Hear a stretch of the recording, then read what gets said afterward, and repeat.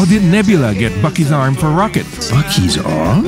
Ever since they first met, Rocket have always wanted to have Bucky's arm. Oh, I'll get that arm. And in the Guardians of the Galaxy Holiday Special, Nebula finally gave him Bucky's arm as a surprise. But how did Nebula get to hold of Bucky's arm? Somebody asked James Gunn on Twitter, and he said she took a trip to Earth and tore it off his body because she was feeling so Christmassy. Imagine having Nebula shows up on Christmas, rip off your arm, and then refuse to elaborate further, and then she just leaves. Subscribe for more pop culture trivia.